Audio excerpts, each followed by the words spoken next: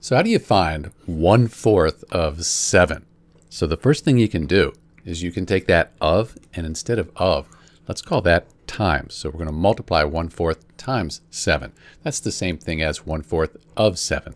And this 7 here, let's take that, and instead of 7, we're going to call it 7 over 1. Because 7 over 1, it's still 7. We haven't changed the value, just the way it's written.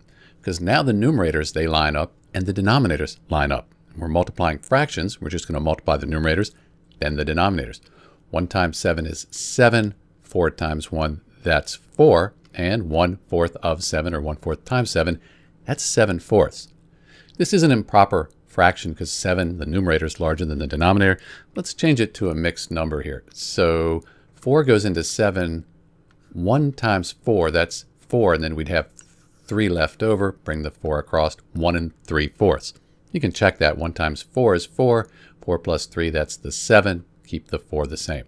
So in answer to our question, 1/4 of 7, or 1/4 times 7, equals 1 3/4. As a decimal, you could call this 1.75. Dr. B, thanks for watching.